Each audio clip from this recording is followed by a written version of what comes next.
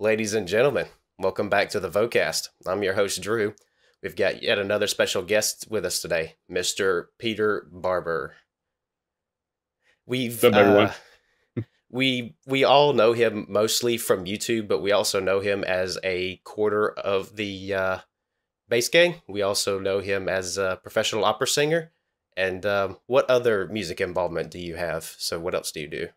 Yeah, so the main career, the day job, is professional opera singer at the Academy of Vocal Arts in Philadelphia currently, among other places. The secondary career has become YouTube. So started off just with doing a cappella covers and other musical covers. Then I kind of moved into the reaction and kind of made my own genre of the reactions, doing pretty in-depth musical analysis, which people have come to know.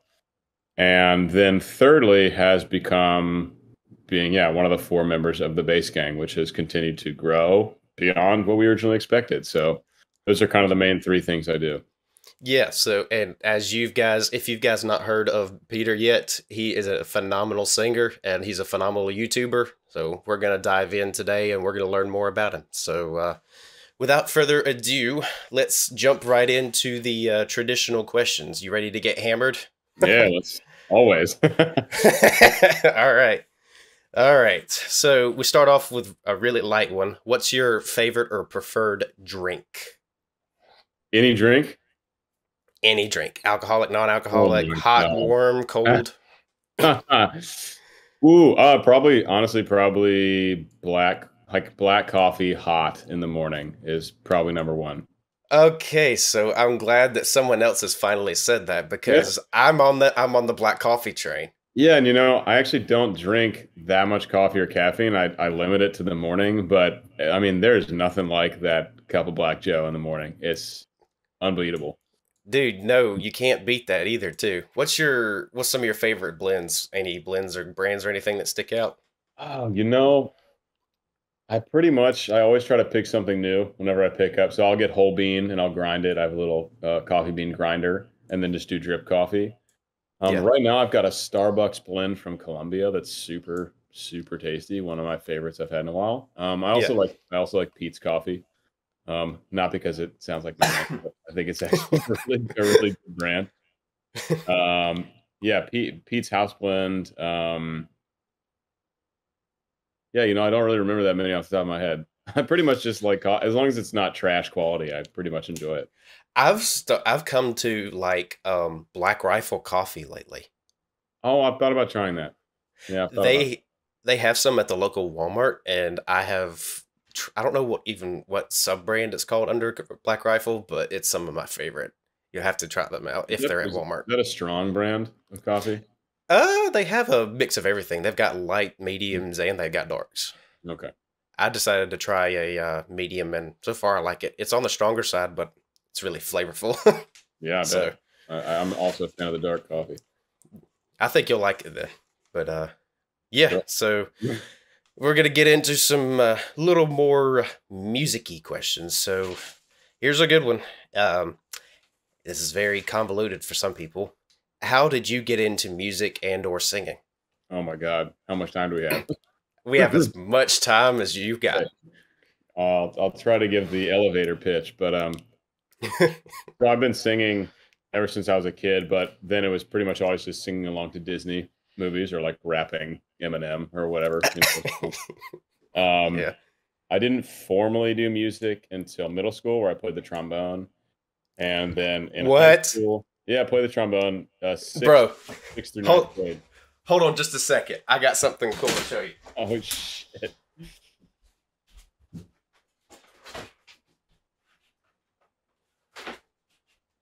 Look at this. No way! A Yeah. bonus. Look at that. No kidding, man. So you still play now? I have not played this thing in several months. I haven't played in a decade and a half. Oh my gosh, dude. That's so Yeah, cool. that's kind of where my formal music started. And then in high school, I was in a jazz singing group.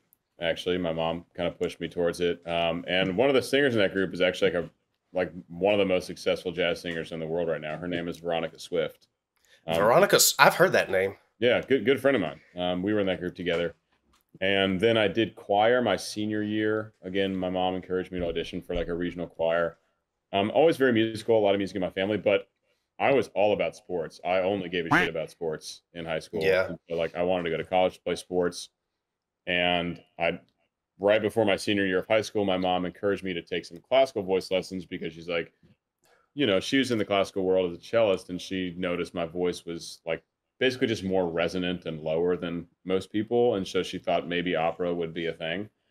Ended up getting better offers for music than I did for sports. So I went to University of Miami for a couple years. Actually kind of turned away from opera because it was really overwhelming. Got much more into music production, produced a ton of electronic music and other studio stuff. Yeah. And then finished my undergrad at a different school, and kind of right at the end of my undergrad pivoted back to opera, singing this role called Don Alfonso in Mozart's Così fan tutte. And that kind of like turned me back onto it. So I had all these plans to go to grad school for either composition or for music production, or just to go freelancing as a DJ, basically, and produce electronic music. Yeah. That turned me back to opera. Ended up getting a full ride and a teaching assistantship out at University of Southern California for vocal arts, for voice. Wow. And then once I did that, that had really set me down the path of like, okay, opera is now the main focus, and it has been since. So about what age were you when you realized that opera was your thing? 24. 24. And you're Yeah, I how old mean, now? 29. Oh, wow. Yeah, so definitely not when I first got to my undergrad. When I was 18 or 19, I had no idea what was going on. I was like, this probably won't be my career. I don't know what I'm going to do. So 24, when Yeah. I pivoted back and decided that's what I wanted to do in my master's, that's when I was like, okay, opera's the move. Yeah, definitely. Something else, I'll have to ask you more about opera later because I've always wanted to know more about it. And now that I've got a professional opera singer here with us, it'd be a wonderful way to do so. It's a hell of a rabbit hole. It definitely seems like it. Mm-hmm. I'm going to have to turn my mic down a little bit. I'm clipping it. Let's see. Oh, Okay, so, great. oh man, golly, I'm just doing all kinds of unprofessional stuff today. I mean, this is Get like some, what, episode 3? I mean, this is yeah, like, yeah, you would figure I would have nailed it by now. no, you'll get the swing of it. I think I used to have a podcast, and then I got way too busy and had to drop it, unfortunately. But Yeah. I got through like 10 or 11 episodes, and I remember the last few were like very comfy. hmm You know, it takes time. So who are some of the most influential figures both in your life as well as your musical career? In life for sure, my dad, um, Arnold Schwarzenegger is a big hero of mine. There he is. That's pretty cool. Always have that poster. Met him, by the way. Oh, really? That's Yeah, I got to cool. meet him. That was super cool. In terms of opera, my favorite singers are Samuel Ramey. Also have a poster of him right over there, and Cesare Siepi. I think they're my two favorite bass opera singers of all time. Outside of opera, I remember like when I was super into choral music, still am, just don't do it as much. Eric Whitacre, absolutely loved him. Influences totally outside of the classical genre. I mean, Eminem is one of my favorite artists of all time. Red Hot Chili Peppers, Queen, Oh, the Elton John, classics. Panic at the Disco.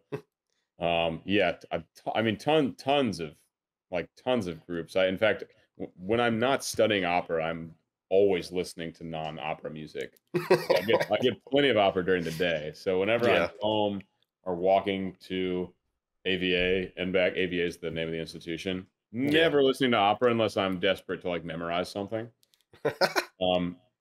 And I think that the super diverse background has really informed my analysis videos. If you've seen them, being able to comment on something from a dubstep perspective or from a choral perspective or an opera perspective, I think I've noticed that. it helps kind of synthesize all these genres. I've always been a faithful follower of your reaction videos, and I've Oh, noticed cool. that. Cool. Good. Glad it comes across. Golly, I just right into the mic. Hacking up along. You got a cough drop or something? Oh man, I do. But we done started now. Brains left the station. Yeah, that's for sure. That ship has sailed. Um,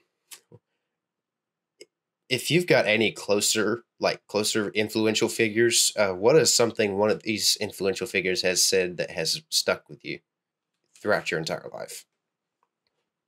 I'll go with my dad. Um, Something he says that he's good at following this mentality, and it's a mentality that's easy to say but difficult to follow. Is you want to be fully committed to whatever you're doing to accomplish your goals, but you don't want to be too attached to the outcome. So basically, like work as hard as you can, but try to accept whatever happens from that. I've always heard the being committed to something, but I didn't ever really like hear that second part. So that's a nice way to think of it. It is it's a much healthier approach to Y- accomplishing goals. Yeah, that's for sure. I need to keep that in mind. I I'll know. go ahead Oh, I and do see. too. I mean, I'm honestly dog shit at it, but I try to do Lord knows I am. it. So, what are a few things that some people may not know about you? You can take this and run with it whatever direction you want. Most people who know me as an opera singer definitely don't know that I'm a dubstep producer. That's So I saw you mention that the disco work or I'm sorry, the DJ work. yeah, S- yeah. I was a DJing professionally some back in undergrad. I mean, that's what I wanted to do for a while, is be a festival DJ, like produce my own music, but then go perform as a DJ at like big music festivals. Like, Yeah, yeah, so I've produced a ton of electronic music. So that's always one where people are like, because dubstep and opera, I mean, like we're talking about basically one of the oldest art forms still happening, or oldest musical art forms still happening, with like yeah, the newest basically. right. So people don't expect that much. Definitely one foot in the old, one foot in the new.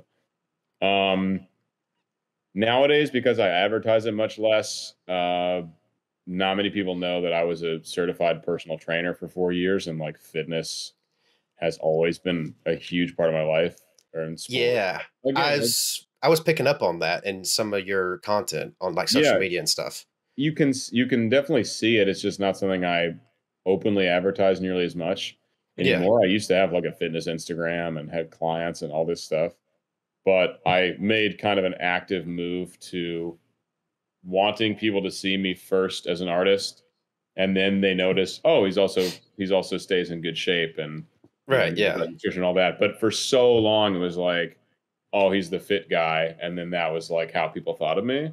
And it's yeah, yeah, which is it's a pretty narrow look.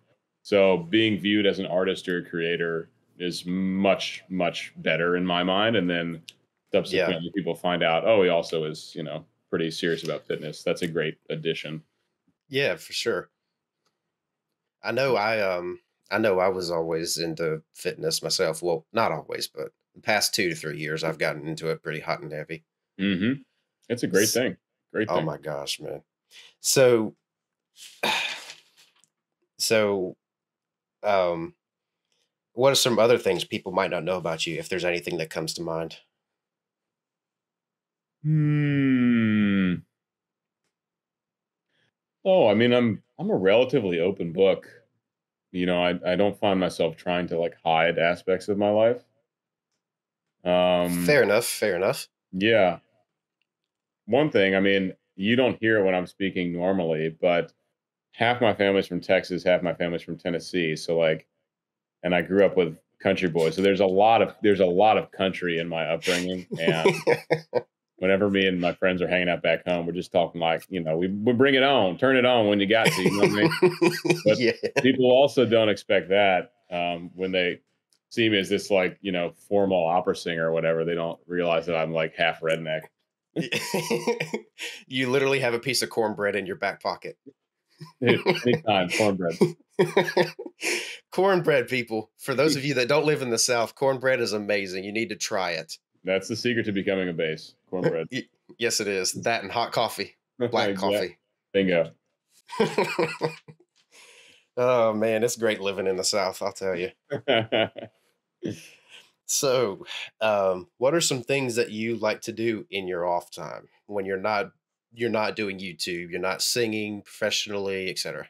Yeah, man, there isn't a whole lot of it in these days. I love hiking when I can. It's tough. It's tough in Philadelphia. You can take some public transport to some parks, but it's not like hiking in Virginia or somewhere much more rural. So I like to hike when I can. I just started learning how to play the guitar, which is something I Oh, had, yeah, just started like a week and a half, 2 ago.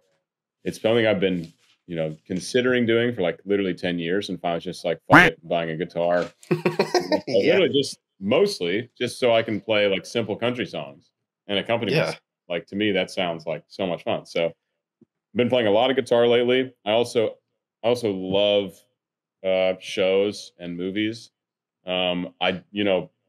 Nowadays, because there's so much going on, I'm lucky if I get an episode in of something a day. Yeah. But love shows and movies. If I can sit down and just turn my phone off and just watch something captivating, that is for me, that's a great evening. You still watch Game of Thrones? Oh yeah, bro. Yeah, that's what I figured you did, but I was just like, well, man's busy.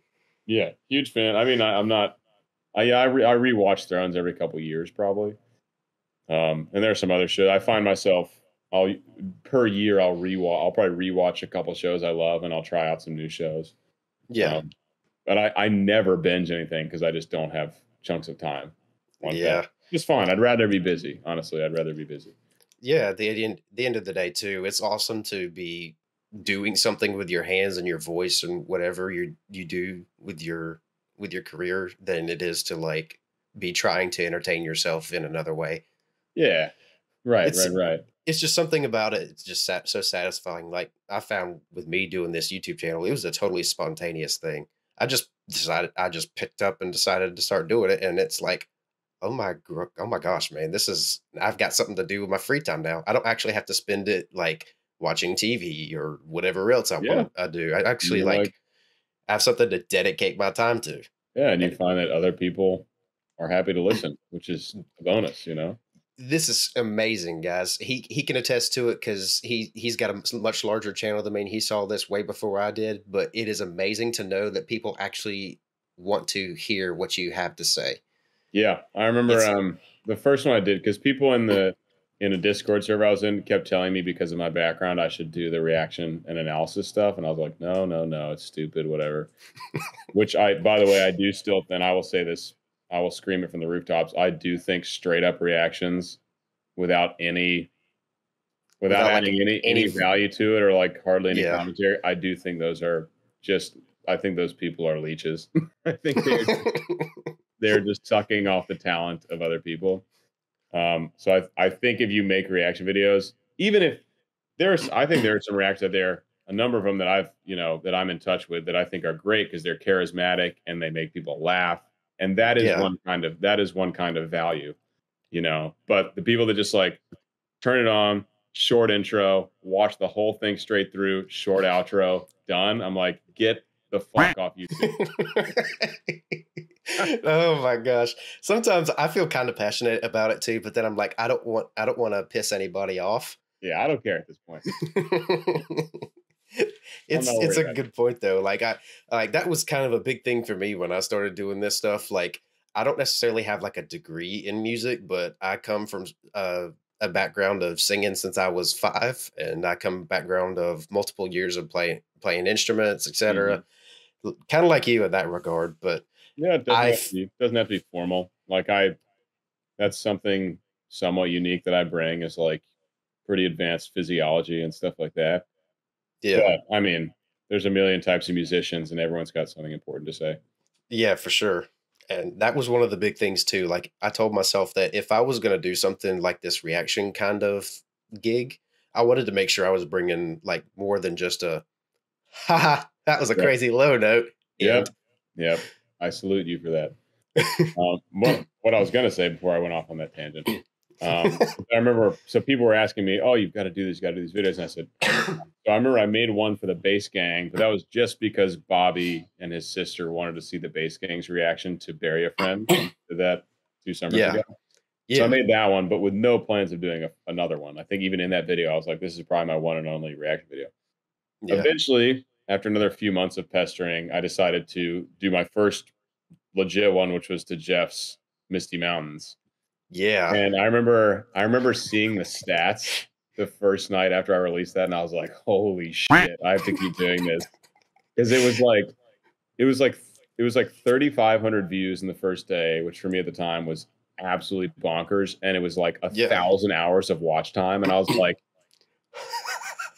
compared Wow. those stats compared to the stats I would get on like an acapella cover, I was like, oh my god! And this took 1/10 of the time to make, or less. Yeah. So And for me, it was and just like, all right, necessary evil reaction analysis. Let's get it. that was, and it turns out it was one of my personal favorites too, because just watching you react to those thick freaking G1s in that cover. My favorite G1s ever, Whoa. probably. Now I actually have 3 YouTube shorts coming out per week right now. I have an editor making shorts for me, and Yeah. the ones from this week are from that video actually. Yeah, I was watching those. The G1 one where I'm freaking out about the G1 literally might have come out like an hour ago. I haven't checked, but I think that's the one that was releasing today. I'm gonna have to check that out whenever we get off of Just here. me with the Vipers, like being like, It's just, you've really struck a groove with that Pit Viper vibe. completely impromptu. I just threw Impromptu. there, and I wore them, and I was like, maybe this would be funny. And then literally in the it became something immediately. People were like, "Whoa, Jeff got 2 Pit Vipers." I was like, I just pulled that out of my ass. It's one of my favorite things about your channel too, is that you just come up with it on the spot and it becomes an immediate thing. Yeah, dude. People are looking out for him now. You got to check out this song. There's so many Pit Vipers. So many Pit Viper moments. It's a good vibe, man. I'll tell you. It's a real thing in the reaction sphere. Hilarious. That is for sure. People have talked about those. Like, in the Bass Gang Discord, all you hear about sometimes is Pit Viper moments in some of these covers. Isn't that crazy? Is it not like pretty baffling that something? Yes, let's go. Let's go. What's up, baby? The Pit Vipers. Got the brightness is going to be insane for a few seconds, but that's okay. You know what? Actually, we should probably retake the thumbnail, and I'll be doing this. Yeah, we'll do that after. We'll retake the thumbnail after this, and we'll do something stupid with the Pit Vipers in there. Perfect. I've got a similar pair of glasses. They're not like snowboarding ish glasses, but they're more like they're the same shape. So we'll have to do that. Good. Double Pit Vipers on the interview. Double pits. Oh man! All right, a little bit back on track here. Yeah, here we go. So practice. So how often do you practice vocally, and how often do you practice? Good question. This is where being an opera singer gets serious, because you have to put in so much time doing the most boring stuff. For sure. So nowadays I practice Monday through Friday, and I take the weekends off. Mainly because operatic singing is so big and full-bodied that you go through 5 days of doing it for a few hours. You really need to take a couple days to recoup. Even if you still feel fine at the end of the week, it's just smart to take time off. It's something that something that I noticed, like with your opera music, and just the way you do that stuff. It seems I can feel the energy being drained out of me just watching it. Yeah, you wouldn't believe how loud it is in person. It is like, it's essentially for men singing an opera anyway. It's like healthy. It's really healthy, efficient yelling. It's like it's that much energy, and it's pretty much the same mechanism. You just like learn how to yell beautifully. That's a great way to describe it. Opera, ladies and gentlemen, the definition of opera is learning how to yell beautifully. Yeah, healthy yelling. For women, it's healthy screaming. No joke. So I practice Monday through Friday. A lot of it at AVA. Again, just a reminder, the Academy of Vocal Arts, where I train. A lot of it is working with a coach or working with a voice teacher. Yeah. Usually I'll warm up for half an hour on my own, have probably 2-hour-long vocal coaching sessions, and then maybe practice a little bit more than that on my own. Yeah. But there really is only so much big operatic singing you can do. That's just singing, though. Then, being an opera singer, you also there's so much text you have to learn in foreign languages, and you have Yeah. to know the translations, and you have to go through and be making artistic and character choices, and really studying the score, like the actual music. There's so much time you spend studying. So the actual vocal aspect is probably like a quarter of the time you really spend doing all the stuff that's required to be an opera singer day to day. So you Yeah. might practice for 2 hours, but you might study for another 4 or 5, depending on what's coming up. It's Sometimes I don't have much to do, but like right now I'm gearing up to sing a lead role in Italian in the spring, taking a lot of my time. Like that's where I spend a lot of my time studying that music. On a side note, will this piece that you're doing the lead for, will this be available on any YouTube platform sometime? I wish my institution would get in the 21st century and start doing that. So maybe I'll try to push for it. We're still, I'd be interested to hear this. yeah, I'd be interested to hear it. Don Giovanni by Mozart. It's one of his most famous operas for sure. And currently, I'm singing the title role, Don Giovanni. That's gonna be cool. Yeah, Guys, just started coaching it with the head music guy, the maestro at our institution, and we don't perform it till April. So if that tells you how much time goes into yeah. preparing a big role, months and months. Yeah, and to give you guys a little bit of insight, if you guys aren't that familiar with how long it takes to truly feel music in addition to just playing it or singing it, like even high school, like middle school bands, like orchestras, they all spend several months on learning just one piece, and they'll spend hours at a time in their rehearsals, literally spending just on this one piece that they're trying to pretty much perfect for the one performance. Hmm. Yeah, it's probably a similar time commitment, maybe a little more on our end, because as you get better, Yeah, you do the simple things faster, and you just get way more down to the details. yeah, Yeah, it's months and months of preparation at a very high level to get ready. yeah, for sure. Um, what is your warm up routine, whether it be for opera or for any other kind of singing? And do you have a go to warm up? Yes, I do. I always do like a neck stretching session and what's called a laryngeal massage, just like loosening all these muscles up, loosening the tongue up, loosening the jaw up. And then from there, I'll go into a little bit of straw work using a straw, also called a semi-occluded vocal tract, an SOVT position, which helps the vocal folds phonate based on literally the physics of how the vocal folds function. Yeah, I'll do that for a bit, and then I'll move to like an and then a z, and then I'll finally start opening up to vowels like e, a, ah, open up to the vowels, and then go into a lot of like the bigger, um, larger moving passages, like maybe scaling a couple octaves or doing some coloratura or riffs, if you want to call them that. yeah, And my warm up, start to finish, is like usually about 25 minutes. I find that's the perfect amount that gets me fully warmed up, access to my full range, everything's super resonant before anything starts to tire out. So that's what I'll do before a coaching session or a voice lesson. That's what I'll do before an audition. That's what I'll do before a performance. And then if I don't have any scheduled coachings or anything like that for the day, then after that warm up, I will go into practicing my repertoire, like my songs and arias and whatever in the operas I have to work on, and usually do that for another hour and a half or so. oh yeah. How much water do you end up drinking in during like a average music session? Like, or if you're training through opera, do you end up going through like bottles, or how often do you drink it too? Just curious. During a practice session, I'll probably drink a liter of water. I always drink about a liter right when I wake up.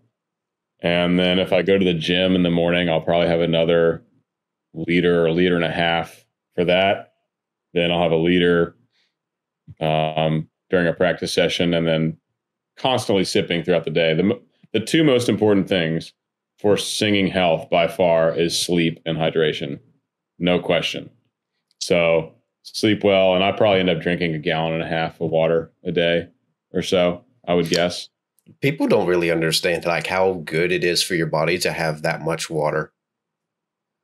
It is. Like it's kind of disgusting how well your body operates whenever you fuel it with the amount of water that it needs. if you sleep well and you're hydrated with water and you have like a decent diet, you feel like a machine.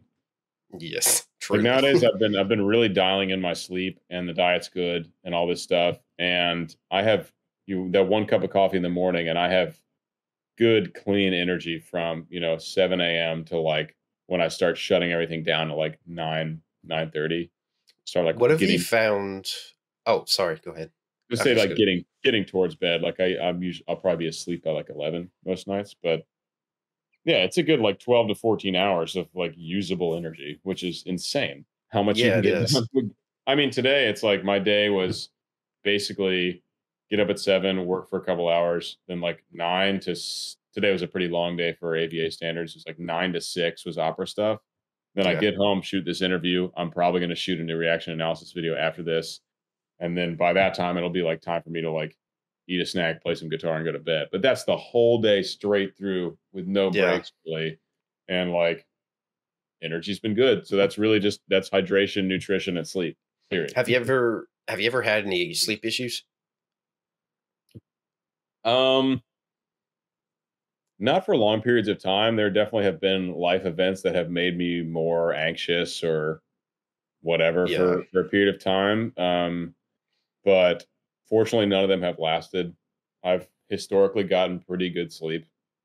And lately it's just been better, which is nice.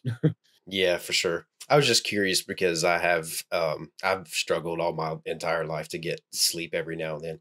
I would just end up waking up hot or waking up several times for seemingly no I'm reason. going to So send you a link to something right now. It's going to save you. I am much appreciative of this. And this is not a traditional question. I was just genuinely curious to ask him about that since he brought it up. This guy named Andrew Huberman, he's a Oh yeah, I've heard of him. neurobiologist out at Stanford, does tons and tons of research to bring people free content to just make their lives better, basically. And Yeah. I've watched a number of his episodes, most recently the ones on caffeine and the ones on sleep, which I'm almost done with now. Such great, useful, practical information. I'm literally sending it to everyone I know who struggles with sleep because he just drops knowledge that is pretty easy to follow, um, despite all the sciencey stuff. Yeah, So and I know very little about sleep, so this will be nice. And yeah, if I can like if yeah, I can give it get a more shot. sleep, yeah. Give it a shot. Yeah. I want to get off of that old ZQL junk. Yeah, you won't need it after this podcast. Sweet, man. I'm excited already. This is great. Yeah, it might take a few days, but if you follow like his guidance, I've always slept pretty well, and it's already been helping me the last Dude, like week or that's so. good to know. Yeah. That's good to know. Oh, moving on from a warm-up question from previous, do you have any tips on how to relax your vocal cords or heal your vocal cords should they have been damaged or injured in any way? Mm. Um. What was the first one? So basically, how to relax your vocal How to cords, relax them. whether it be they just feel tense or they've been singing for a while or Yeah, I mean the whatever. vocal. So what happens when you sing is you build up inflammation. For most singers, that what happens when you build up inflammation is you lose the bottom part of your range. Mhm. Basically, the voice gets a little thinner. Um, but as far as relaxing the voice to sing, all of that is done basically everywhere but the vocal folds. So it's all like happening upstream, essentially. Yeah. So like if you are breathing in a relaxed, deep manner, if you've got all these muscles loosened up and not tense, if you don't have jaw tension, if you don't have tongue tension, then the voice is going to be free and loose. If any of these things is clamping and grabbing, then because you're not using the rest of the body properly, the throat's going to want to grab and push from the voice to make the sounds come out. Right. And that just completely kills your power and endurance. Yeah. You can get away with it for a while as a young singer. As you get older, that there's less and less you can do. Um, but that's how it is. So it's all downstream. So to be relaxed as a singer, like to have a really clean, steady, natural vibrato that you can sustain, everything else has to be working properly. Properly, the vocal folds are like the last thing, and if the rest is not working well, they're going to be working way too hard. They basically should just be there to phonate and do nothing else. I feel like a lot of people too, like, kind of get that confused because then they will be like, "How do I relax my vocal cords?" And then they'll get misinformed on the internet, and they'll be like, "It'll be something to do with your vocal cords." And I was like, "It's interesting to know that it's actually everywhere except your vocal cords and your Yeah, vocal it's it's folds." it's funny how little vocal technique has to do with your actual voice. I mean, they literally just pop, pop. That's all Yep. they do. And they don't have like pain receptors or anything, so you can't even feel them to know if they're tight. You just Yeah. have to tell by the sound coming out, and you judge from what the muscles around them feel like. See, and I'm learning here too, folks. So It's this is cool stuff. the physiology background that some Yeah. people can't get enough of. Some people are like, dude, shut up. I just started getting into like understanding the physiology of the voice and that stuff. It's interesting. I For didn't sure. really know much about like human anatomy until before I went to EMT school, and I was actually an EMT for 5 years. Oh, there you go. But I was kind of intrigued by like the we were given a very brief anatomy of the just this area, particularly the neck, throat, ENT kind of Yeah. thing, Mhm. and I wanted to. I always found myself wanting to know more about it, and I was like, Mhm. well, there we go. Like Yeah, this is yeah. a good It's pretty. this It's is a good pretty place to learn fascinating. it. Pretty fascinating how it all works. Yeah. Oh, um, so moving into a little more singing from like back from anatomy. So, for those that don't know what your range is, what is Mm. your current chest range? Oh my god. Like record or like daily usable. Daily usable, and then we'll move on to records. So daily usable, I can record most mornings down to probably a B flat one. For sure, like a B1, but I'd say most mornings B flat at this point. Throughout the rest of the day, C2, low C. And then in opera, I'm pretty darn comfortable at this point singing up through a high G, so a G4. But Yeah, I mean, I can push my chest voice to the point where it's hard to tell if it's a chest or mix. Like I've sung up to like high B's, high C's for tenors, and they're like, that sounds like pretty legit. like C5 and Um, such. Yeah, yeah, yeah. Because like right now I know how to do it, so I can really stretch my vocal folds. It's yeah, not that I should be singing tenor rep. I can make it happen. yeah. So it's yeah, I'd say probably B to B, pretty much. yeah, I'll say B to B. And I'm and To me, it's I'm not gonna lie to you. I think we've got basically the exact same chest range, usably, really, anyways. yeah, Right in the mornings, I'm gonna be one. and this is not like operatic range. I would only like pretty much operatic basses. You want to be solid from F2 to F4 because of the amount of power and control and resonance you have to have. Right. So for opera, I'm like F2 to G4 or so, and then like we just recorded stuff for the bass gang, and we had to sing a bunch of low B's, and that's like no problem in the morning. But I Oh could yeah. never use that note in an operatic context. No, I mean, it starts getting hard to project that low. You just can't. Like really, like no one. I mean, there are a few people in the world that can sing that low in an operatic context. It takes a freakish, like a Glenn Miller type voice. Glenn Miller is crazy. Yeah, insane. You Like know, like 1 in a billion. I'm trying to find a way to get him on here at some point. That would be hard to do, I think, but I think I could do I've it. seen him do podcasts before, at least one. That would be cool. But he's I'd love to busy. I have him mean, on. he's the most sought after choral profundo in the world, so he's always around doing stuff. Oh yeah, for sure.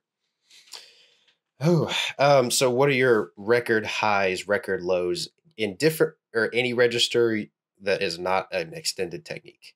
Lowest I've recorded still is a G sharp one. There may have been occasions when I had a G that I just didn't record. But G sharp one, um, that's chest. Lowest chest fry that maybe still counts like a pitch. I think I sang a G0. But can sing like pretty solid down to like C1. If I'm like nice and warmed up, I can chest fry pretty cleanly down to like C1 every day. Subs, my lowest is C1. I pretty much have probably a D1 every day, at least in the morning. Usually like maybe E flat one otherwise. Yeah. High range, usually if I'm warm, I can squeal up to like a soprano high C and like a really thin kind of whistle tone. I think the highest I've ever sung uh recently, maybe like D or E. That's pretty rare. Tommy can sing higher than me that way. Um, I don't know about inhale. I can inhale, I never do it. Growl, same thing. I can do it, but I don't. Um, Back in the day, this was like well after puberty, but I still somehow had freakish high notes. I could literally sing up to like D7 Holy crap. when I was like a senior in high school. Yeah, You no weren't shit. whistling this? No, That's crazy. absolutely insane. Can't do it anymore. No.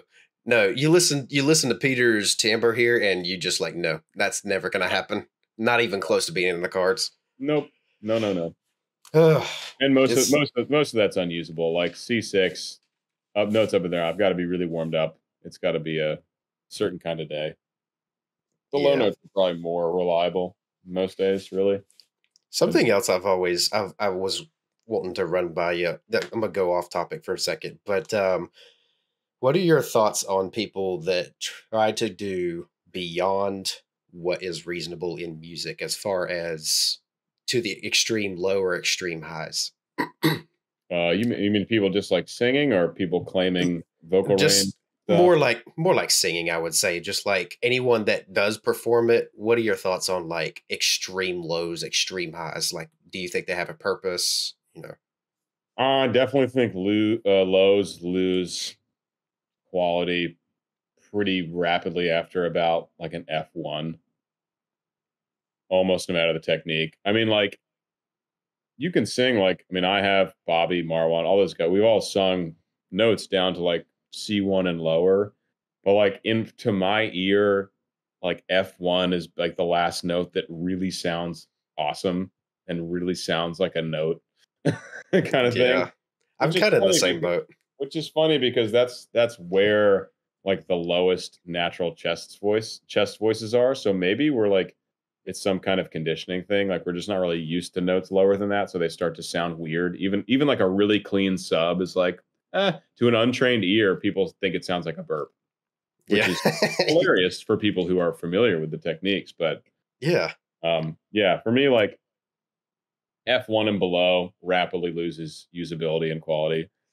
yeah, I don't know about the upper end. I mean, I've heard, really great operatic sopranos can sound awesome up to like F6 and G6. There's a few arias where notes are written that high. But yeah, I mean, much beyond that, it really is. It's just like, it So sounds. it's almost like for lack of better terms, it's a term that I think was coined in the bass gang's Discord. Is at that point it's like range whacking. Range whacking. Yeah. Yeah. I was just curious, but yeah, I'm in the same bandwagon too. I was like, at some point, like lows, your voice. I mean, the human ears can only hear so low and so high anyway. So after a certain point, it becomes borderline useless. I think it's so. This is what I try to get the young singers to take home that I mentor in the Bass Singing Nation group. It's just like, it's so much more important to have even an octave and a half of good usable notes than your 6 octaves of bullshit. Yeah, I'm in that boat 100%. I just got Chief in the Bass Gang Nation Discord, which is really cool, by the way. Thanks, guys. And I'm totally in the same boat. Like it's like it would be much better to have full vocal fold closure, super resonant, a massive projectability in your voice than it would be to have a range whack of 6 octaves and you have bad vocal fold closure, bad technique. It's way better. That's the whole thing about being an opera singer. Is like your operatic range is range that you can sing against an orchestra with. I mean, you got to be able to literally just about fill up a room with your voice over a massive wall of sound behind you. Oh yeah, huge spaces. It's huge with no microphone. I mean, it's crazy. And generally, whenever you're singing low notes like low Fs and stuff, it's written in a place where the orchestra is really soft, because otherwise you'd have no one can sing over a full blast orchestra that low. Not Yeah. even Glenn Miller. Yeah. Even his low notes, which are absolutely incredible, are still not nearly as loud as a trained opera singer in their upper range. Yeah. Just not possible. That and the fact that like middle to higher range notes, they just tend to be louder anyways. If you are singing properly, yeah. even if you have an absolute cannon, basso profundo low end, if you are singing with good technique and you're singing properly, your middle and high will be way louder than your low. Way louder. Way louder. Yeah. For sure. Yeah, range bending's stupid. Do it all you want, but like don't brag about it. Yeah, don't brag about it, and don't go so low that or so high that the human ears start having trouble to discern what the pitches are. Exactly. All right. So, what are some of your favorite artists that you've collabed with in the past? I mean, I haven't. I mean, obviously the guys in the bass gang, no brainer. Yeah. I have really enjoyed collaborating with all the people that I've collaborated with, truly. So like we got to work with Melinda, and we got to work with Lauren Paley, we got to work with Jonathan Young, we got to work with Colin McGinnis, Elliot Robinson. Some of the biggest TikTokers, singers out there. Yeah, we have a really, really exciting one coming up in February, which I can't reveal, but awesome. Oh man, that's awesome. My friend Rachel Quervelt has done a couple songs with her. I just did a cover with Jennifer Glatzoffer that came out today. Yes. Our cover from Frozen. Super fun. She's such a great person, and it was so easy to work with her, and it was just a really fun project through and through. And it's adorable. Like I would never call something I'm a part of adorable. That video is adorable. That's awesome. Yeah. So, I mean, like, honestly, it sounds cliche, but pretty much all the collaborators I've worked with are like my favorite collaborators. I mean, it may come across as cliche, but I mean, if there's genuinely nobody, you can't pick a favorite. Everybody's your favorite. Nobody's your favorite. I mean, it's a good mentality to have too. Yeah, because for sure. It's just an example that I don't know what I'm trying to say. It's proof that you're having fun with what you do. Yeah, so definitely. I mean, my favorite for sure are the collaborations when I just have to send in audio and video. Like the ones that I'm the master of, I don't enjoy as much because it's so tedious. 3 times the work, right? Yeah, like Yellow Flicker Beat, couldn't be more proud of that piece, but it was a nightmare to assemble. You know, same it's with a shame I haven't had the opportunity to hear this yet. Oh, you haven't heard Flicker Beat with the bass gang? Not yet. Oh man, it's sick. And Bones too is the latest one I did for them. Like, yes, Bones is good. It's epic, and I got to use some of my EDM production stuff, which is cool. But yeah, huge pain in the ass to get together. For sure. You know, it's like the one with Jennifer Glassoffer. It's like sending these vocals, literally recorded in like 20-30 minutes, and then shoot this video, another 20-30 minutes, done. And then we get this great product that's super fun, and it's like an hour of work. I mean, and it turns out great too. Yeah, that for me, that's great right there. I was curious. I was going to be kind of curious about that piece. We'll go off topic for a second, but I would kind of tell me a little bit about it if you can, like how it went down and stuff. Project with Jennifer. Yeah. She reached out maybe over the summer about doing a song together, and we were kind of going back and forth on what. We figured Disney is a great thing, and it got inspired because like both of our audiences have been like, you guys should do something together, because we're two of the reactors that have professional experience as singers. She's done a lot more musical theater type stuff, singer songwriter stuff. I've done opera and other things. Yeah.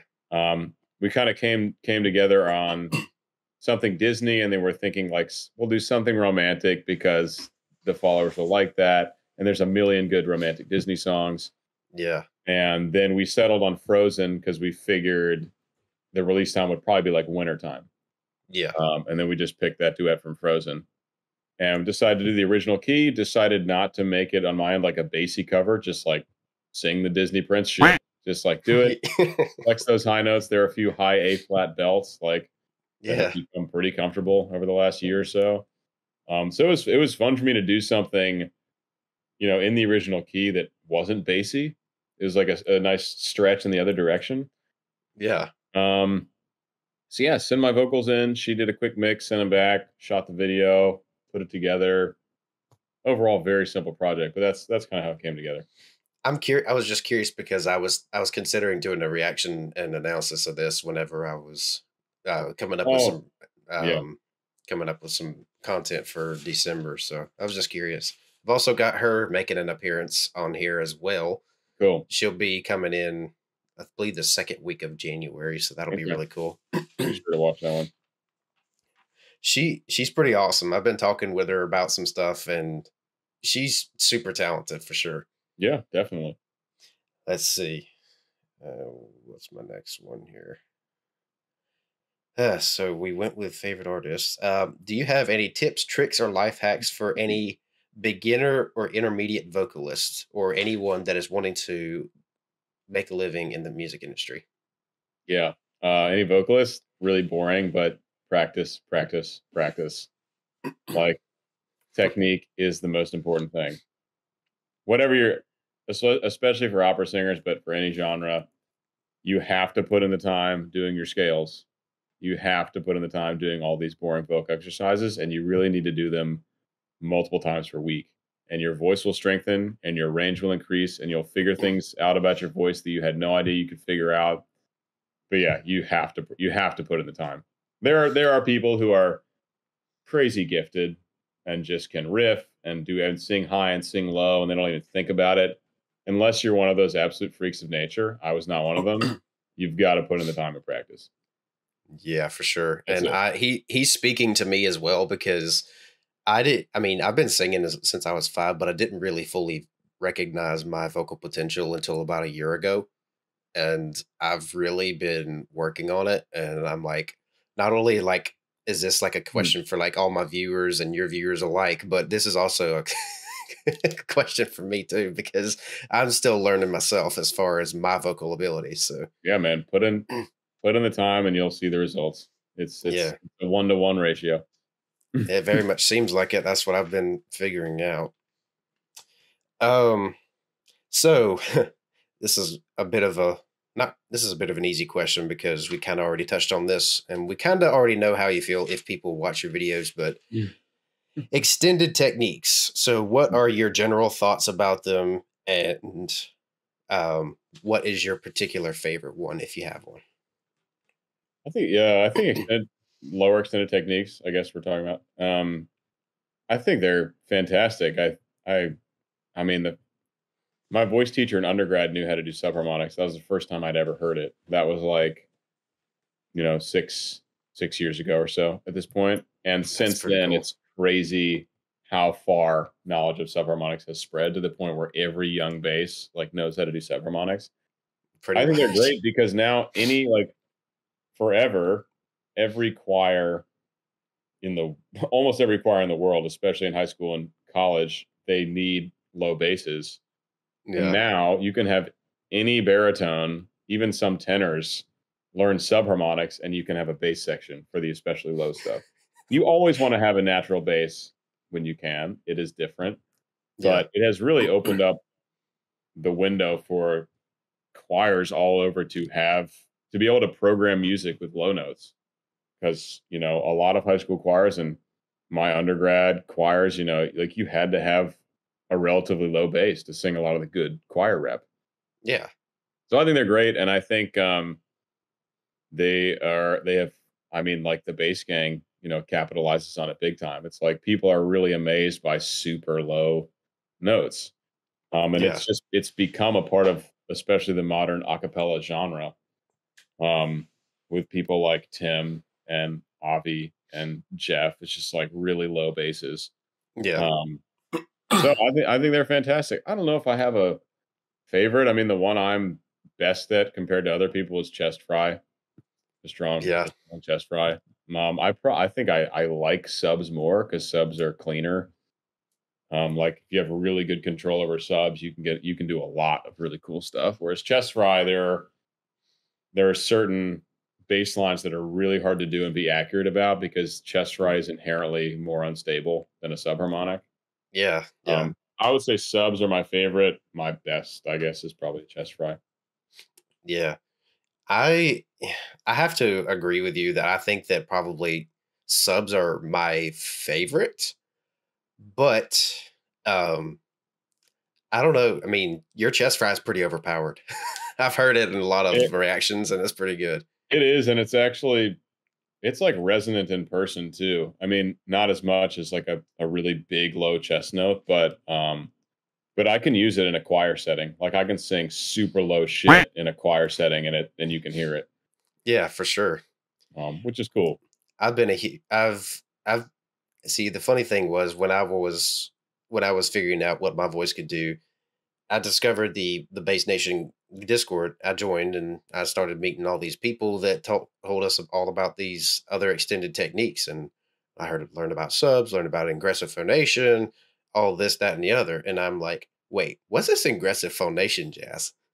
It sounded like something I already knew how to do. Yeah.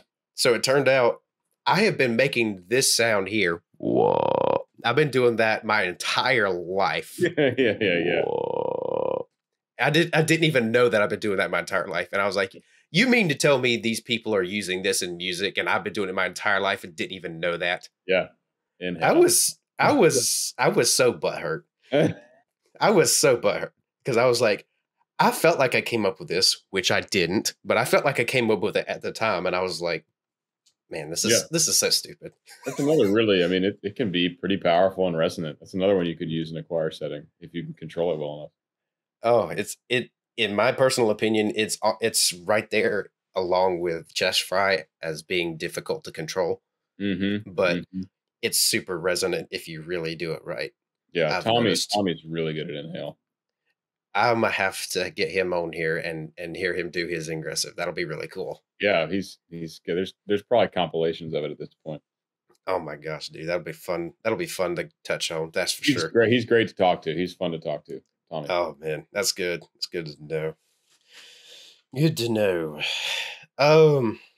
So this question is not immediately obvious to me, so I'm going to go ahead and ask it. It's one of those ones that I threw in there that's kind of optional. But Mm. do you have perfect pitch? Because I personally want to know, and I'm curious to know. Nope.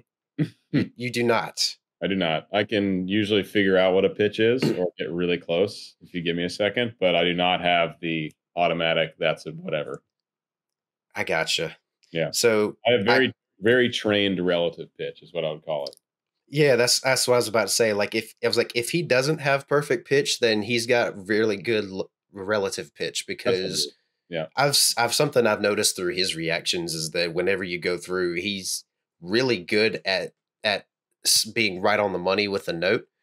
But I mean, like I was just like, I don't know. He lands on him pretty quick. So I was Yeah. like, I wanted to ask to be sure. It's close. I'm usually close when I guess, and then I can figure it out pretty quickly. Yeah, Yeah, not perfect. yeah, I gotcha. We're gonna move into a little bit more of a non-serious portion of this traditional questions. So, what is or do you mind sharing some of your funniest memories with the bass gang? So, if you work with any groups, so if there's any funniest memories that come to mind, Mm. are you willing to share them? Oh my gosh. Fortunately, some of the funny moments are you can watch on Casper's channel. We do this bass gang Jeopardy thing, Yes, I haven't um, got to watch it yet, but I've heard of it. which is really funny. Um, we have a lot of inappropriate funny moments in the chat, which there are countless jokes we make that shall not be repeated. But we do have a group chat that is pretty raucous. um, And we have funny moments like when we're up against deadlines and it just becomes a complete shit show. Most projects becomes a shit show by the end. Yeah.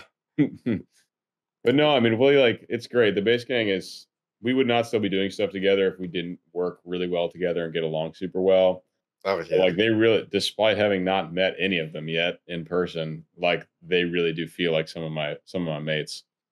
Yeah, for sure, We're dude. comfortable enough to make crude joke after crude joke, and it's it's honestly constantly funny memories with them.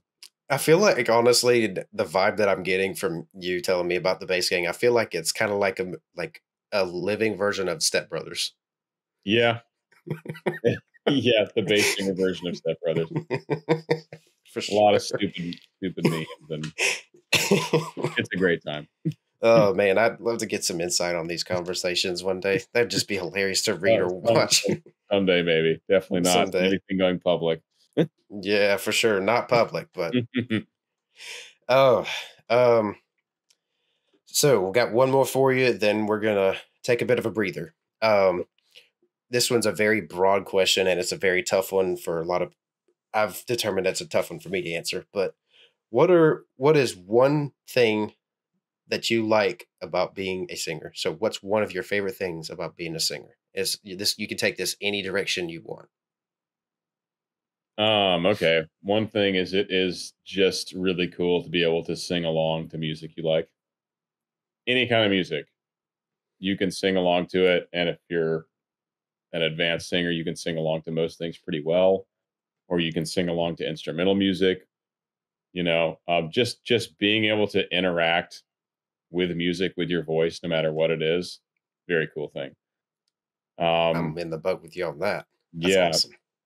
Another thing relating specifically to opera is when you are singing really well and when you're really in the zone as an opera singer, you feel like a superhero with your voice because it's so much sound that you're creating out of nothing. And like to be singing full out, like I said, remember, healthy yelling. It feels like you're just, you know, It, it you're feels doing like you're really accomplishing something, you're doing that against a full blaring orchestra. That is a crazy feeling. And and you're knowing more or that the people less. and knowing that the people on the other side of the orchestra can still hear you. Yeah, yeah. Just filling up the room is just that's like even a non-opera singer, and to me, that's totally baffling. Yeah. That's It awesome it to. really it really feels like a superpower. Oh Um, my god. so those two things, being able to sing along to anything and being really loud when you sing is Yeah, pretty cool. definitely in the same boat with you on that one. Okay, so that brings us to the end of our traditional questions here on the Vocast. So we're going to take a bit of a breather, and or at least more so, well, either way, breather for us both. But this will be a time for you to plug any merch you have, advertise, share anything you would like to share about your musical career, your YouTube channel, anything. You have the floor for the next few minutes, so let us know what you've got going on. Yeah, so basically my main focuses right now are my YouTube channel and my Patreon. So if you guys are interested in what I do, I say this in my videos, if I am bringing learning to your musical experience, if I'm helping you enjoy music more, um, or if you just want to support me in my endeavors, definitely go subscribe to my YouTube channel and check out my Patreon. That's for sure the biggest thing that I'm really pushing for now as it continues to be a bigger and bigger support system for me financially as a creator and as an artist. So the Yeah. Patreon has 6 tiers ranging from $1 a month to $100 a month, and with radically increasing benefits. Um, so yeah, go over and check it out. $1 a month is basically nothing, and for 50 or $100 a month, you get a lot of really cool stuff. So yeah, definitely go check out the Patreon. Other than that, that's pretty much it. Those are the two things I'm playing right now. So yeah. Go check his channel out, folks. Man, the man is super talented. He knows a lot about music. I mean, if you think I know a lot about music, which I don't feel like I do, but if you think I do, go check his channel out. He's got tons and tons and tons of musical insight. You could literally make a masterclass out of the reaction videos he does. Yeah, if you want to come nerd out and I'll learn a shit ton about singing and music, definitely come check out my channel. Yeah, for sure.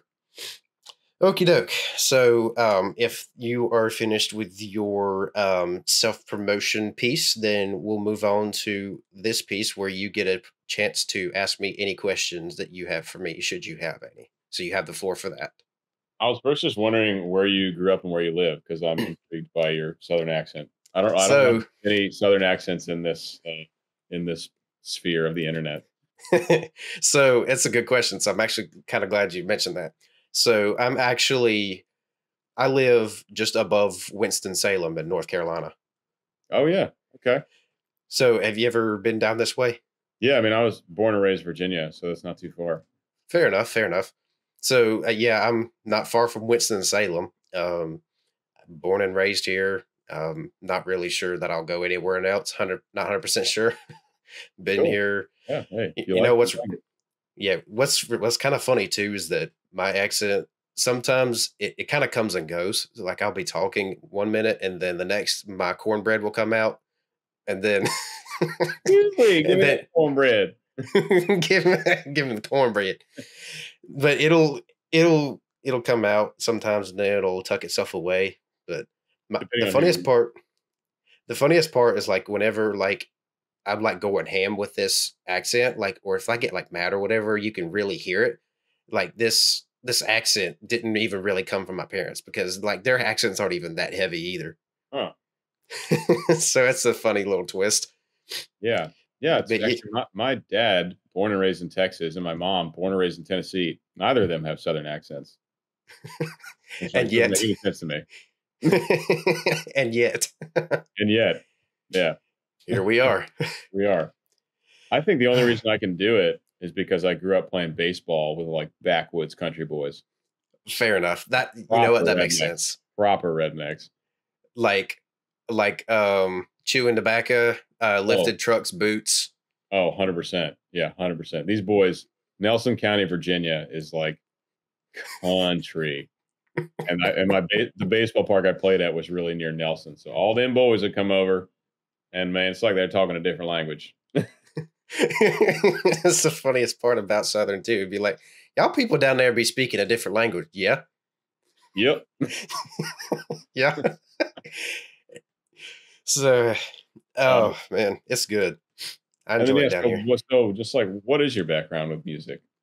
So, to give you more context, I've really been singing probably since I was around 5, but I would say I've been more singing more and often, I guess you could say, ever since I was probably 12 or 13, right before, the big puberty happened. And then I The big realized the big puberty. No, I'll tell you, I was the squealiest son of a gun with my voice when I was that young. And then my voice dropped. And then I turned into a wannabe bass singer when I was like 14. Oh, we all did. I mean, we all did. I mean, I had an F2 in chess and I was like, I'm a bass singer. Let's go. So So yours you drop and then it's continued to go down. steadily, Dude, yes. mine's So the same way. Like when my voice first dropped, it was probably like seventh grade or something, and I remember singing along to something, and I had like a pretty strong like G2. And I was like, "Oh, I'm feeling pretty bassy." But I yeah, was listening to like I don't know if you know the group Chanticleer or the bass Eric Alator. I've heard of them, but I've not heard their music. So he was like their profundo for 20 years. So I was like, my voice is getting lower. I want to sound like that guy. I never will. Now I realize now. But yeah, so I was always like every morning I'd get up and see how low I could sing. But I was really like a proper baritone for a while, but my voice the same way, just like my upper range got better with training, but my voice kept getting lower and opening up. And it's just very gradually gone down from literally seventh grade until now. Like it's still very gradually getting lower and fuller. You speak in roughly like D2, C sharp to D flat 2 area. Yeah, I think because I often will just start to dip into chest fry, like right at the end of my sentences, and it's really resonant, so it's hard to tell the difference sometimes. Yeah. But when I'm getting down around C, when I'm just speaking casually, it's probably like some kind of chest fry. Yeah. Um, I tend to do the same thing. yeah, I think my voice, unless I'm singing, it loses like full chest purity, probably around like E or E flat. on a Yeah. normal day. But like sometimes I'll chest try speak like down in the first octave because it just does that, you know? It's easy to do too, and people like to hear it sometimes. So Oh yeah, I'm they doing it do. right now. They do. They do. They do. But back to your question though. So I've been singing ever since probably when I was little, but I started singing a lot more probably around when I was like 12 or 13. I got this in my head that I was a bass singer because I had an F2 in chest, and um I was singing in church, I would sing in choirs and do some specials every once in a while, but I didn't really start exploring my voice and singing daily for even hours on end until I would say probably about a year ago. Hmm. But Hmm. I most of my music knowledge came from the combo of me discovering my voice when I was 12, 13, 14 in that rough age.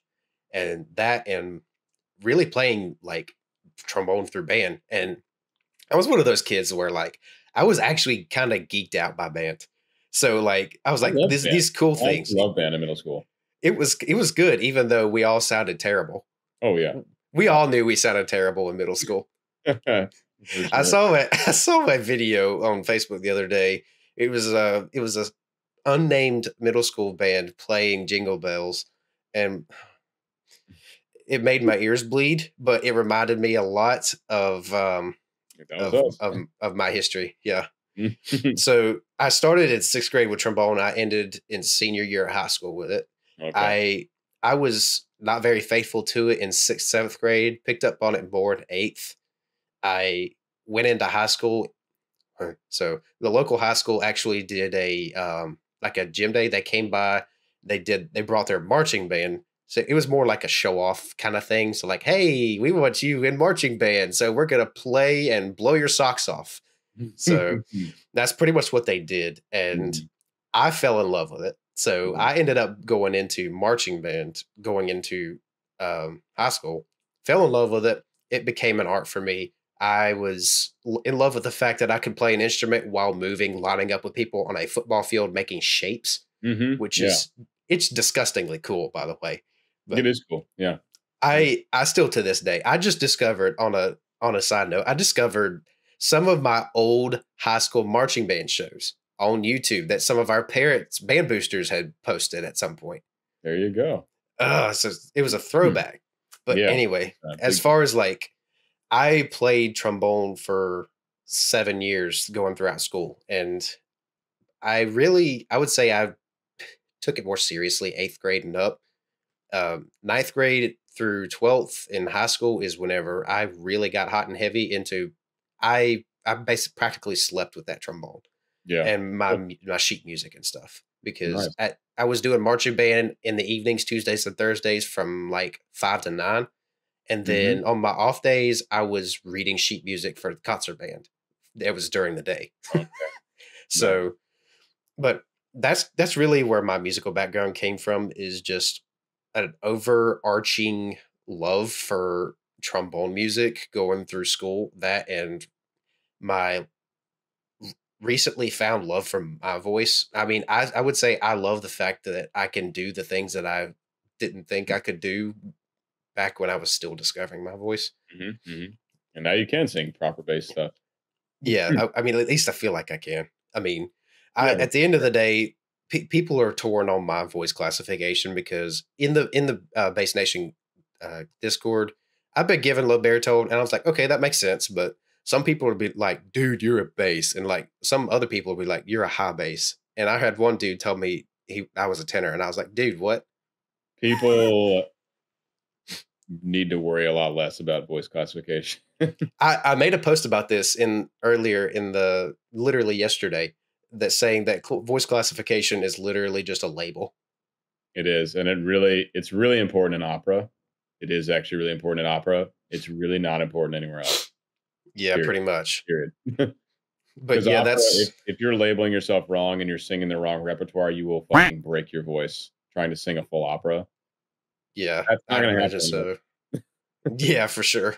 You know, if But you're messing around with something that's too low for you, you'll be fine. yeah, yeah. Different state. But that's kind of where my voice sits. I'm sure you're probably kind of getting that vibe from Yeah. this podcast so far. Yeah, I yeah. mean, No, it sounds like you could sing in bass range for sure.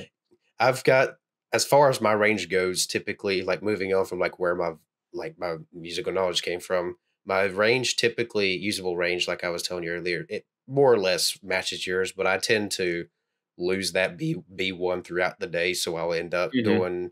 My voice range will bottom out at around C sharp D flat 2. Yeah. I mean, usually like to get the B later in the day, I'll have to like compress it. I'll push for it. Whereas in the morning, it's much more relaxed. Yeah, I'm with you on that. That's pretty I've normal. um I've recently been praised for, and I don't deserve the praise, but I've recently been like, I guess, lifted up, or whatever the word is, like given more recognition for the fact that apparently that it's a little weird that a low baritone has a C5 when warmed up. Yeah.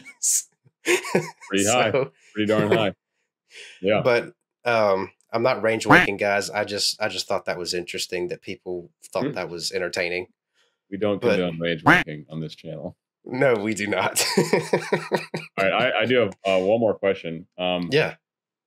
What do you have any specific goals for YouTube and or this new endeavor in terms of podcasting and reaction analysis? Because I know you are relatively new to the game. Like Yeah, goals yeah, for 2023 because we're about to go into the new year. yeah. So it's a really good question. So I've actually gonna be I won't be revealing like too much of like what I do have set in stone, but I'll definitely reveal my ambitions. So I'll take you back to kind of where I was right at a month ago, just before I started this. So I was like, something that my dad said to me growing up really just like I got to thinking about it a month ago. It's something he said, son, you've got the ear for it. You're just not doing anything with it. Hmm. And I was like, that is probably like, I got to thinking about it and I was like, wow, that was so profound. And I didn't accept, I mean, I didn't appreciate it that much at the time because I mean, I was 10 years old and he was showing me how to play guitar and I just picked it up and I started playing. I'd never played a note in my life. Hmm. And I was like, I got to thinking, I was like, okay, so that's a really profound statement that he made. And I was like, well, what can I do to get a foot in the door in the music industry? But see, also just a side note, I've always struggled with self confidence as far as my voice. I've been very insecure about the way it sounds. Yeah. But Normal. yeah. And that was, I was like, how can I get into the music industry and interact with some of the people that I want to interact with and learn from the people that I want to learn from without particularly feeling like I'm embarrassing myself if I'm putting out music that I don't particularly love. And like, well, and I was like, maybe at some point I'll push out my own music, but I wanted to like, then it clicked. I was like, podcast, talk to people, learn more about them, learn about their music, learn about their techniques, what they think. You just talk with them, have a good conversation, you know. And that was like bingo. So I ended up deciding to do that, but it was literally spontaneous. Like the same day I thought about this, that night I went and I filmed my first reaction to Hmm. Voice Plays Hide and Hmm. Seek. When it rains, it pours. That is exactly right, dude. So I filmed that and then I spread the link around like wildfire, and um, it actually blew up, and blew up in um, like in perspective of my channel being going from 20 subscribers to however many I had after my first video. You Yeah. know, it blew up. How many videos do I actually I mean? Like, what are my views on this? I'm curious. I'm gonna look real fast on that first video because I'm like 11 videos deep now, Mm-hmm. and then let's see my content. So the very first one, it now has just shy of 3,000 views, 61 comments, and 225 likes. Yeah, And man, that's great for a first video. that's a fantastic video. And I think like the first 24 hours, I got like 400 views, and I was totally baffled. Yeah. And I was Yeah. like, That's okay, so a lot for a channel with no subs. yeah, so people seem to genuinely be enjoying what I'm putting out, the insight that I'm giving, the how much ambition I have. And I was like, I jumped into this like I am literally going to bring Peter on for one of my first podcasts. And then I was like, I got like Elizabeth Garolzo, who was literally with voice play on that cover, like it's Mhm. like some big names already, and like people like this dude is super ambitious. It's probably not going to happen, but let's see. And That's a cool thing about podcasts. Like most people are pretty willing to hop on. it's Even it's like relatively big names. Like this is probably before you knew me when I was doing the podcast stuff, but like I got to talk with I don't know if you've seen Avatar: The Last Airbender or is it? Are you talking about the old one or the new one? I uh think. yeah, the one that came out when we were kids. Okay, yeah, yeah, But it's old one, like, yeah, maybe the most famous anime show ever made. It's like super famous. yeah, And I got to do an interview with the voice of Toph, who's one of the main characters on the show. yeah, Who like really well known um character and the lady who does it. So like yeah. you kind of get to punch up a good ways in terms of reach when you bring guests on because most people are pretty willing to sit down and chat for a minute. And that's the cool thing too, because I like being able to talk with people like you because I like people that are way bigger than I am in the light that I'm brand new, but like I want to use the viewership that I get from meeting you people and talking with you people to turn it back around and just reach more people, help people to understand and appreciate music. I want to use the people that I meet to meet with them again, reach other people to expand the love for music. It's not necessarily like a selfish, I want more subscriber, No, it's more Mhm. like let's appreciate music together. Mhm. That's why I'm so ambitious. I'm like, I want to talk to these like people that are so like they're nose deep in music theory, Mhm. music, or being a good singer. I mean, they're singing all their lives, stuff like that. And I'm like, Yeah. I want to know what it's like to talk to these people about their music and their lives and such. And Mhm. Mhm. it just ended up working out. That in tandem with the reactions and breakdowns is just it's found a bit of a niche because I've got a combo of podcasts and reactions slash breakdowns. So we've we've already in a bit of a niche area of YouTube with reactions and breakdowns and such, Mhm. but Mhm. I felt like I was really truly finding my niche as a channel or as the head of this channel in doing podcasts and interviewing vocalists and instrument players and such, Mhm. in Mhm. addition to the reactions and breakdowns. Yeah, they all those all flow together. So I've got some pretty ambitious plans for 2023, but I don't know how or how what's the word? I don't know how possible it is. I've got some massive leads that I may or may not be able to get like people as big as Home Free or Voice Play potentially at some point Mhm. on here, which I One would point. prob I would probably piss my pants if that happened, but nonetheless, it would be really cool. But Even as those far as guys, I like mean, they're all those guys are again super well known in our niche, but you're not reaching out to Kim Kardashian. no, no. Like you can get in touch with some of those guys pretty easily. Yeah, surprisingly. And I was surprised at how easy it was to get in touch with you, to be honest. Yeah. No, we're available. I mean, that's the thing nowadays is all these people you see are on media, you know, Yeah. just a DM away in most cases. Yeah, and plus, too, I didn't want any of my guests to like hear what I'm saying and be like, "Oh, he's just using us for your content." No, I'm like, if I have you on, then I genuinely wanted to like talk to you, listen to you talk about music and hear about your music and such. Yeah, cool. So do you have But like you want to hit like 1,000, 10,000 subs in 2023? Any numbers in mind, or is it less? Is that less? Uh, concern? really, I'm not huge on numbers, but I will say that I went from 20 subscribers that were previously subscribed to my channel for totally different content that I have since removed Mm-hmm. to 380 in Mm-hmm. 3.5 weeks, which Yeah, is there you go. just that is bonkers. Yeah, And for sure. I'm hoping to hit that 1K in 2023. I'm hoping to hit it by like spring, maybe. Oh, you will. I'm keep thinking I will, keep and putting up reaction analysis videos. I tell you that people seem to love those. And my favorite thing about YouTube with these numbers is that I was not aware of how fast I was growing, Mm-hmm. and it was really humbling to me. That and the fact that I was started out at 20 and I have 380 now, Mm-hmm. which all of you are lovely for that, by the way. Um, Mm-hmm. but I'm up to like 1,600 watch hours. I'm almost halfway I need to be in order to start monetizing my videos and Hey, stuff. you'll probably get there in the next couple months. I'm hoping so. And to be frank, the idea that I can make money off of sharing knowledge and talking with people like this about music is just it's truly humbling and baffling to me. Hmm. It's a I it's would a great thing about the it platform.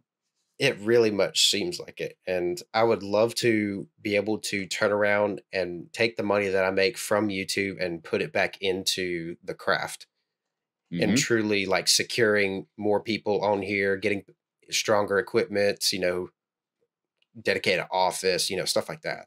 Yeah. Yeah, that's what I would love to do with it particularly. But that's Mhm. my goal. My goal is to hopefully be able to monetize my videos by spring.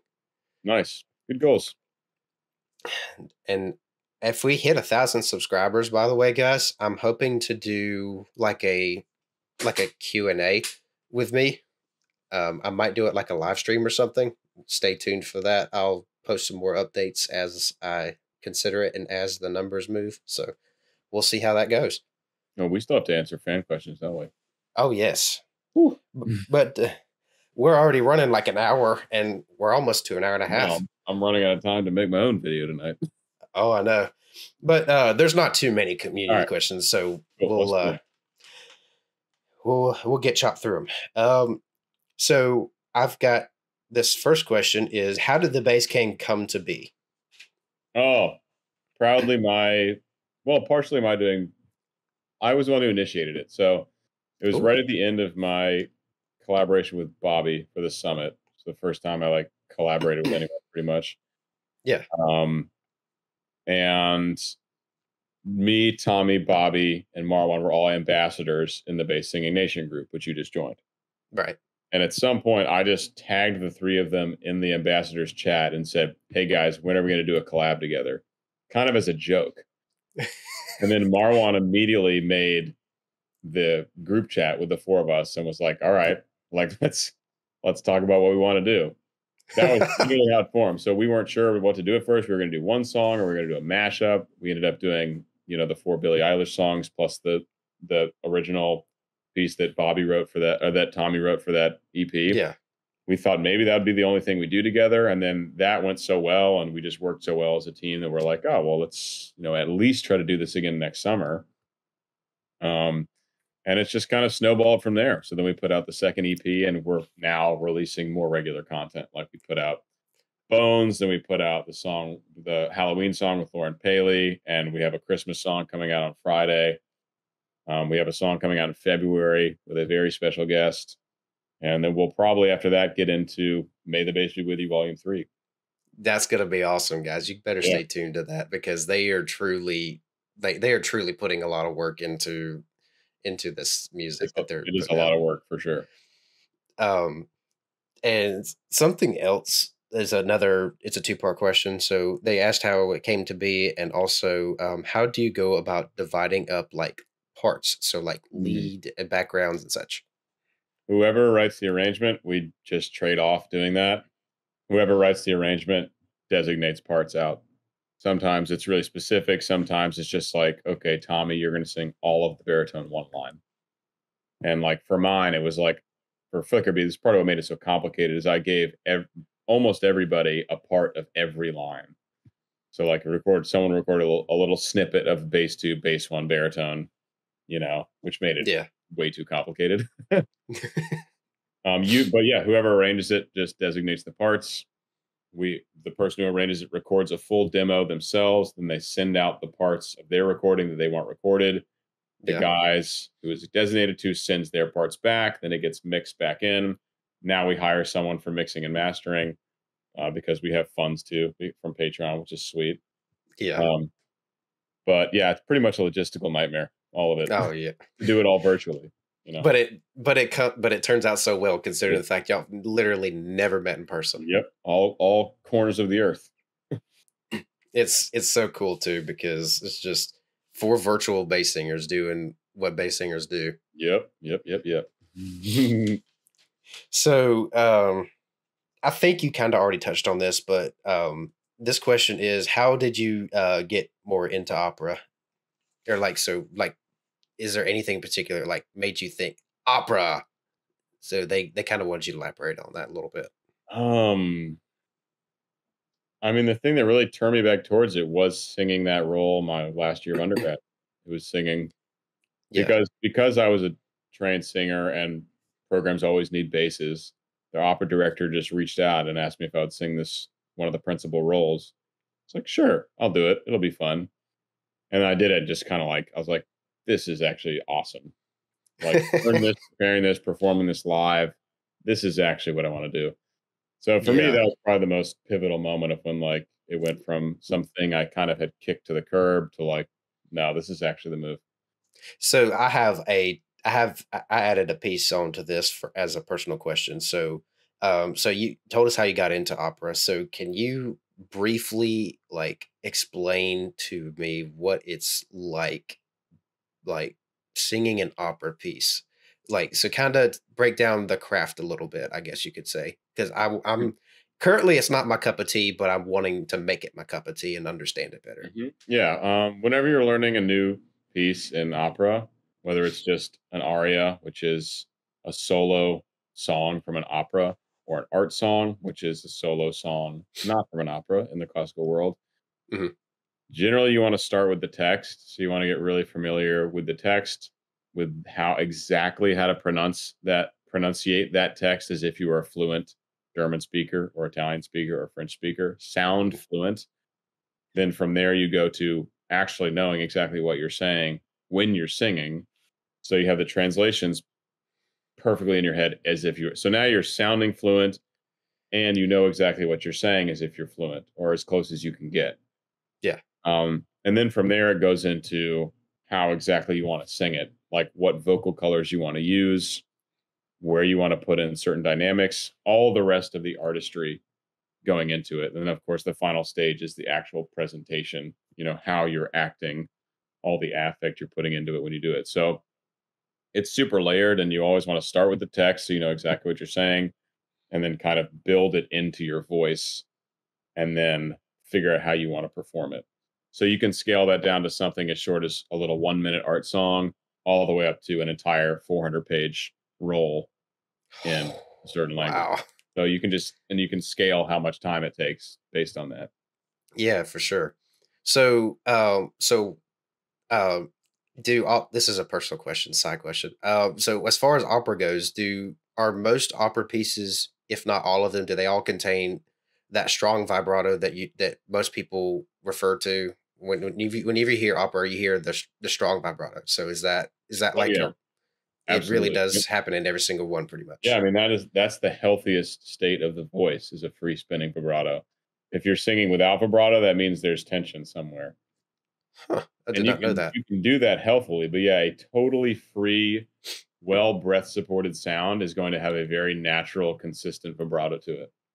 That is So you, cool. so you hear opera singers doing that, singing it through absolutely everything because if you're singing really well with really good breath support and everything's really free, no matter what you're doing vocally, it's going to be spinning essentially. I never thought of it that way. Yeah.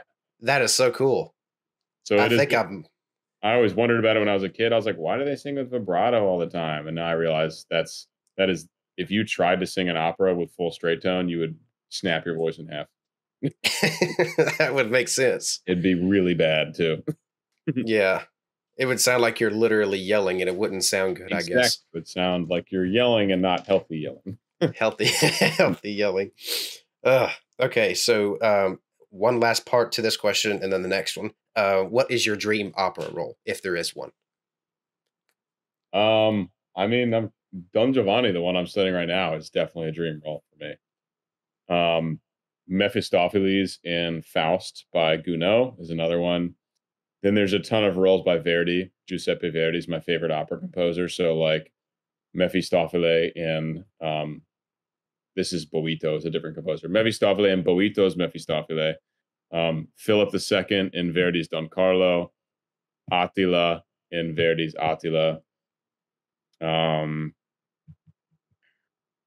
Yeah, those are like the main few that I really, and some of those my voice, like it'll require another decade or more of maturity basically to sing those roles. Oh But yeah. yeah, those are some looking way down the path. Those are pretty cool. And I wish I could say I knew who they were because I don't really study You would opera have to that be a much, but major opera buff to know. yeah, fair enough. I plan to do some more opera listening in the future though, now that I Yeah, have a better understanding of how it works. would recommend. Um this question goodness. It's related to extended techniques. So, do you believe extended techniques should be required in music education in your personal opinion? No, Fair enough. not required because once again, like you've heard me harp on about focusing way more on quality, not quantity. Yeah. You should focus on, if you're a guy singing, you should focus on find the notes in your range that you can have really great quality singing in pure chest. Because That at the should, end of the day, that part of the voice is what matters the most, that should be your main focus. for sure. Extended techniques are great, but only as an addition. Yeah. And it's really more like it's if I mean extended techniques are almost range waking in themselves, just being able to do them. Well, the other thing is like, how are you going to teach a class on subharmonics? Like, what would that class look like? Like, Good point. getting good at subharmonics is all about just fucking around in your own time with it. Yeah. Just experimenting with it. Just like you're just sitting around, you're cooking breakfast, and you're like, okay, just like testing stuff out. It's not like you go to a class for an hour and a half and just practice subs with a teacher. No. No. and it's a respectable point of view because at the end of the day, extended techniques are just that. They're extended from your original techniques. Yeah. So, I mean, that's a heavily respectable view on that. Has this is a bass gang question. Has the bass gang considered covering any quartet songs such as Red is the Rose or Life Could Be a Dream? Like barbershop or Barbershop-esque. Like some of like the 40s, 50s, even 30s, like quartet kind of style songs. we haven't considered it really. I mean, all of us, especially I would say Tommy and I have pretty crazy upper ranges, but to do proper barbershop stuff, you need like a proper high tenor, who's comfy singing really high in chest voice for a sustained period of time. And that's just not really our thing. Like Yeah, that's our true. bass singers, we can get up there for a minute, but I think for that true barbershop quality, you need like the low bass to high tenor timbre contrast.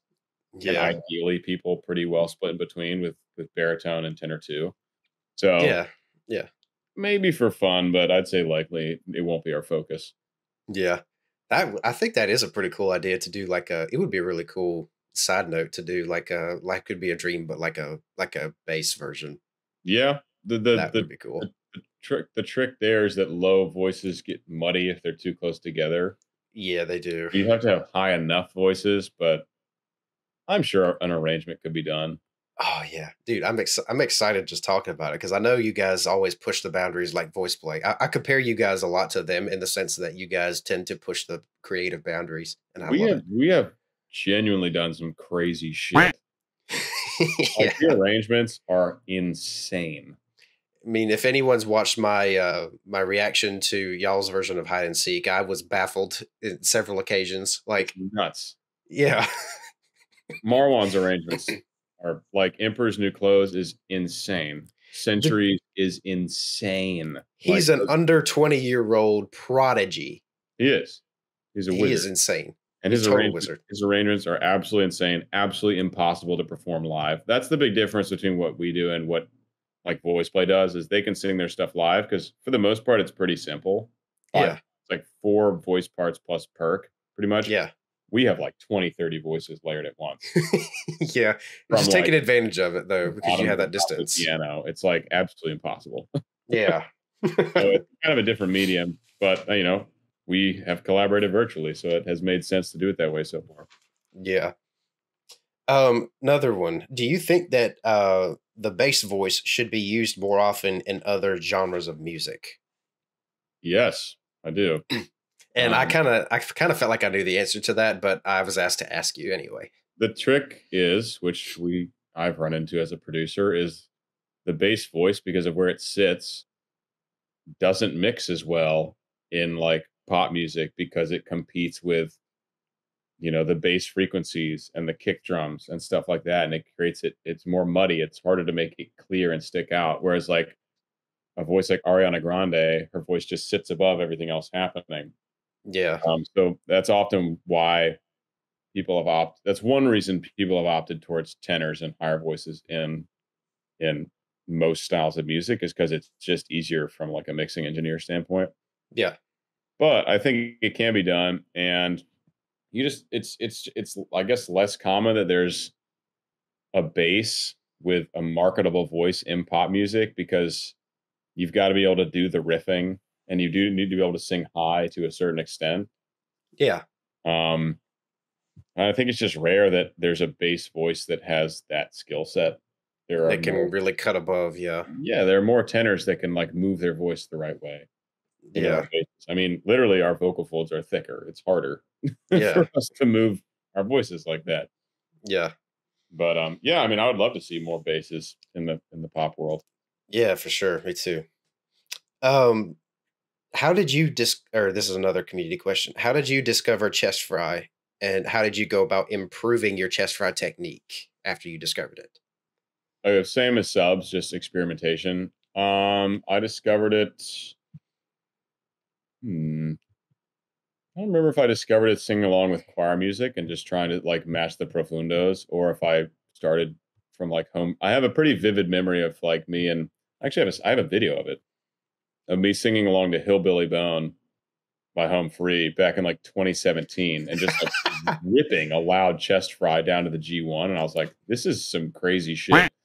Yeah. And like, I can use this, and this is definitely kind of freakish. And that was before I'd ever really trained it or anything. But Yeah. since then, like, I don't have chest fry practice sessions. It's literally just messing around with it when it's feeling good. And it's Yeah. gotten stronger that way. And I feel like that's the best way to do it too, is just when you're feeling it and just mess around for a little bit. Yeah, I mean, I think the only technique you can do really long, extended training sessions on is your chest voice, or women who have trained their head voices like opera singers. Yeah. Like, I Yeah. don't think it makes any sense to sit and train your chest fry for like 2 hours. Yeah. I have to be with you on I think that. you would lose your voice pretty quickly trying to do that. Yeah. I feel like you would too. So what are I was or so you're familiar with Fernie, right? Yeah. And So this one was actually submitted by him. What are some of your favorite things about music theory? So like anything stands out, like cadences, funky chords, odd intervals, quote unquote. Aeolian cadence and Picardy third are my two favorite things in music.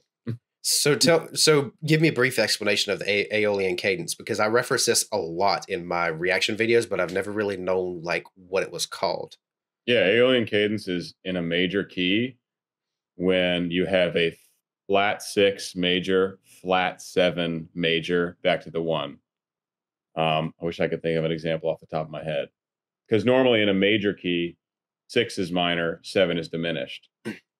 Yeah. For an Aeolian cadence in a major key, you have major flat 6, major flat 7, back to the 1, and it has this like huge epic ending. Ba ba ba to the ending of a song, right? Jeff's I just watched your reaction to Jeff's White Christmas, and I just covered that also. At the very end, there's an Aeolian cadence on there. Oh, there is, exactly. I talked about it for a while. Yeah. And he does it in a cool and an interesting way. Yeah. Because his voice, his solo goes down, but the other parts do like the more. Oh no, they all kind of, right? Isn't it like he goes ba ba ba and then like goes down? Yeah. To the bottom one? He goes from a let's see, flat 6, flat 7, then the lower one. Flat 6, flat 7. He goes from a D to an E flat to an F to an E flat to the thick G1. Yeah. But I thought that was really cool. So Aeolian cadence, and then Picardy third is when you have a major chord at the end of a minor piece. I mean, I've always thought that was cool. Love it. Yeah, those are my two favorite things. Also, that back when you covered or you reacted to Jeff's "Ain't No Sunshine," Yeah, you brought attention to the D chord that was originally in the song that was in the key of C. So I thought that was really cool. Also, I thought that was awesome, but I just had to mention that. Yeah. Yeah, you've pretty much answered all the questions at this point. So we're just about to the end here. So is there anything that comes to mind that you would like to mention before we bring it to a close? This could be literally anything. Any questions, concerns? Open floor for both of us. No, I mean, it's almost 2 hours. I think we covered just about. It went a little bit longer. This is going to be by far the longest podcast we've had so far, but there's a lot of good info shared here today. Definitely. So, yeah, that pretty much wraps it up for us. Guys, this has been the Vocast with Peter Barber, a very experienced and talented vocalist, singer, YouTuber. If you have not yet had the privilege of checking out his content, go do it. Check him out, Peter Barber, on YouTube. And also, I will link some of his other links in the description as well, so we can go check him out. I can't talk about him enough. He's super talented, and I plan to have him on at some point again for a touch-based podcast. So, yeah, I think that wraps it up. So, I think we're going to bring this to a close. So, this has been the Vocast. I'm your host, Drew. We will see you guys next time. Take care of yourselves. Love you, mean it. Bye. Peace.